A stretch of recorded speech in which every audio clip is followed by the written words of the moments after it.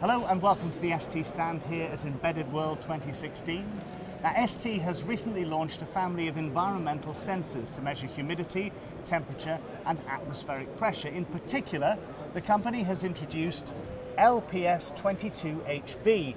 Now, it's the world's smallest pressure sensor, dust-free and water-resistant by design, and the world's first digital UV sensor, which can provide an accurate UV index without any calculations. With me here now is Fred Lanoux. He is ST's marketing manager for high-end sensors and analog in the EMEA region. So Fred, let's just start by talking about where we'll find these environmental sensors. Indeed, it's important to underline that ST is heavily investing in environmental sensors. For example, pressure sensors are found in the altimeter function in smartwatches, smartphones, also activity trackers.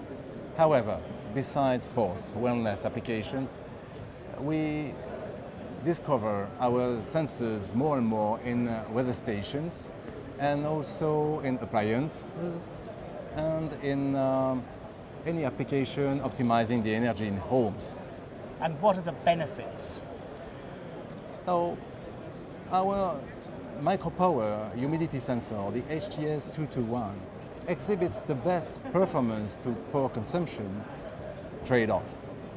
And this makes it very attractive for smart thermostat, which is used for optimizing energy in homes and buildings. And so what are we seeing here in Nuremberg?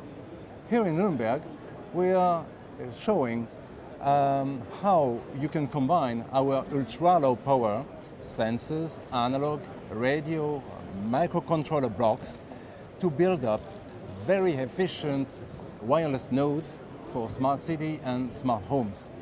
And what about this demo you've got behind me here? Indeed, our environmental sensor have greater accuracy and stability in all conditions. Our LPS22HB is in a very tiny molded package which resists dust and water spray. Its noise level is so low that you can measure a change in altitude as small as 6 centimeters. And this is what I show you here by moving up and down my board. You see the helicopter. And we also have the UV sensor. The UVIS25M represents a clear breakthrough. It matches perfectly the erythema curve. This curve, in fact, is following the UV exposure required for the sunburn. So this kind of sensor can be used, for example, for prevention of sunburns and skin cancer. What is very exciting with this sensor is that the digital output gives exactly the UV index without any MCU calculation. You can find already this sensor in some smartwatches in the market, but there are many applications. For example, cosmetic industry are interested. And so for all the developers watching this, when are these available?